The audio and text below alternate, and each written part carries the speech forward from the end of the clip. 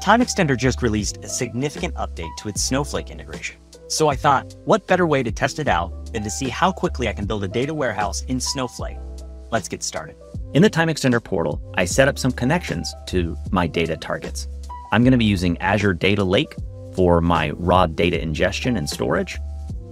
And then, of course, I'll be using Snowflake here for my data transformation and cleansing.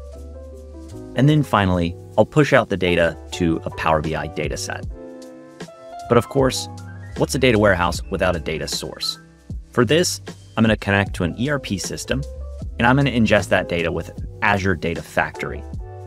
Now let's jump into TimeXtender Desktop to start building our solution. First, I'll open my Azure Data Lake and add a data source. I'll call my data source ERP, and then select that data source connection there I just showed you in the portal. I'll select all tables for this data source and go ahead and add a transfer task now. I'll simply call this transfer. And again, I want to use all tables in this transfer task. Now, what TimeXtender is doing is it's using Azure Data Factory to synchronize with this data source. It's reading all the metadata, understanding tables, fields, primary keys, to make that same structure in my Azure Data Lake. Next, what I want to do here is set up incremental load. This is going to allow me to load only the rows of data that I've updated or changed instead of fully loading all the tables each time. I simply need to identify a field here, and in this database, that field is modified date. Once I type that in, I simply hit refresh. TimeXtender identifies that field in all the tables across my data source, and this is going to allow me to incrementally load these tables. Now that that's done, I can go ahead and execute my transfer task. This is going to, again, generate that Azure Data Factory and start loading those tables from the source using ADF. Let's see what that looks like in Azure Data Factory. Here, I started with a new Azure Data Factory, but let's go ahead and refresh that to see what TimeXtender is doing with it. As you can see, TimeXtender has generated a couple pipelines and some data sets here. And we can see in here, we have these pipelines that are used to ingest the data from that data source. We can see in here, there is a for each loop that's doing a copy table action. Of course, there are some additional rules in here that enable that incremental load as well. Let's go ahead and look at our Azure Monitor to see what that's actually doing right now. You can see there is a load currently in progress. And if we look in a little bit deeper, we can view the Gantt chart and see that it is now loading nearly 100 tables all at the same time. And again, bringing those into the data lake. Let's take a look at our data lake to see what tables have been created. So we see this is my data storage. If I refresh this, we see this ERP data source, and we'll see a number of different tables have already been created. And again, that Azure Data Factory pipeline is just doing that automatically. You'll notice I didn't have to actually build anything to get any of this to work. So let's go back to TimeXtender. And while that's running, we can actually start building out our data warehouse now. So I'm going to open my Snowflake instance.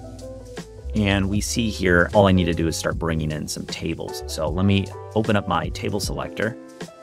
And I have my ERP data source here, and I'll search through the tables, and I can start bringing tables in. For this, why don't we go ahead and we'll take a look at product model and product, and I'll just multi-select a few tables here. The beautiful thing about having a low-code holistic data integration solution is I'm able to simply drag and drop tables directly from my Azure Data Lake into my Snowflake instance without having to write any complex code. Now that I have my tables in place, I can just rearrange a little bit here to make this just a little bit easier for myself. I need to start by doing a little bit of denormalization to model this data in my data warehouse. I'm going to create a relationship here, product model ID to product model ID, and then I can rename this field, product model name, and then bring that right into the product table. So what I'm doing there is I'm joining product model name directly into my product dimension. Now that I've done that, let's look at my customer dimension. The customer name is actually in the store table. So I'm going to create this relation here and then rename this to customer name and drag that right onto my customer dimension. So now let's look at my transaction table here, we have sales order ID. That's going to be my relationship. And then I want to drag a few fields down.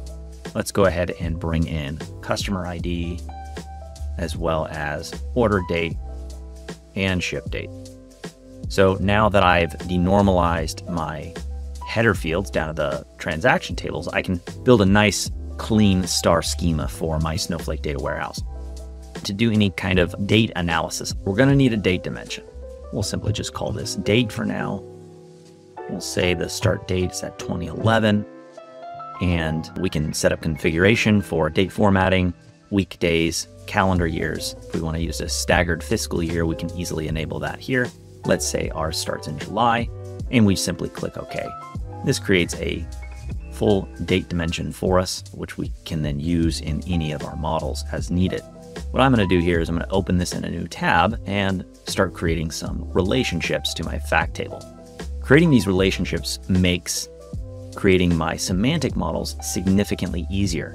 So I'll build those relationships up real quick, and I will add my product ID to product ID, and of course now relate to my customer dimension as well. Customer ID to customer ID. So I have a nice basic model. This is great, but I'm going to need to do some deeper analysis. Now in my ERP system, you'll see there are some discounts and taxes applied to this line total. But really what we want to do here is we want to measure our gross sales amount. So let's go ahead and create a new field that will help us calculate that. We'll call it gross sales amount. Make that numeric. We'll click OK, and we'll simply add a quick transformation. What I'm going to do here is multiply unit price by order quantity. And you can see by dragging those in, I'm creating these parameters. So TimeXtender is going to generate that code. And even if I go in and change field names here, let's say this is unit price USD, my transformations will update for me automatically. Great, now that I've built my data warehouse, let's go ahead and deploy and execute.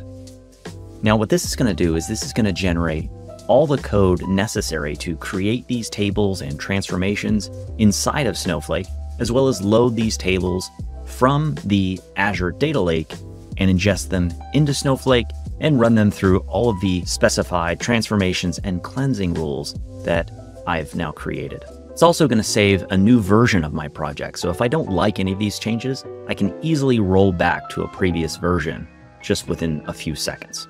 Let's see what that looks like inside Snowflake. Now, as you can see, several queries being run in Snowflake, all of these auto-generated by TimeXtender. And if we look at some of them, for example, this insert into date, all of this code, you don't have to write yourself in TimeXtender. It's all automatically generated on the fly. And if we navigate back to TimeXtender, you can see here, all of these tables will run in parallel threads, and this execution can be scheduled. It also learns from itself, so it looks at previous executions and understands how long these tables took to execute and automatically reorders this execution path to ensure the most efficient process possible. Now let's build our semantic model. I'm going to go ahead and open my Power BI instance, and I can start dragging tables right in. So I'll start with my date table. We'll make an order date dimension and keep it really simple here. We'll just select date value and then year, month, name. Then I'll bring in my product dimension. Let's go ahead and just bring in our product name as well as our product model name. I also want to bring in my customer dimension, and we can bring in the customer name. Finally, my sales order transaction table. Let's just select our measures, order quantity and gross sales amount. And now, because I created those relationships there in the data warehouse, I can simply select those relations, click OK, and those will be built right into my Power BI data set. Now I have a couple of fields here, order quantity and gross sales amount. I want to remove those as fields and create them as measures. So I'm going to start with order quantity, add a measure, and really quickly here, order quantity, make this a sum, and we'll do a decimal and a whole number. Next, I'm going to create a measure from my gross sales amount as well.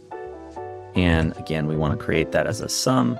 We are going to use decimal, and this is going to be, of course, a currency, and we'll customize that to use the US dollar. Click OK. And once that's done, I can deploy and execute my Power BI dataset. Now again, what TimeXtender is doing here is it's communicating directly with the Power BI Premium XMLA endpoint to create that dataset, and then of course, load that data directly from Snowflake and bring that right into Power BI. And of course, you can make this all part of these executions, which you can schedule on a recurring basis as frequently as you want, up to every 5 minutes. Now that that's done, let's go ahead and take a look in Power BI. And we'll go ahead and refresh Power BI here. And we see we have this new model created. I'm going to go ahead and try to auto create a report. Let's pre-select some data.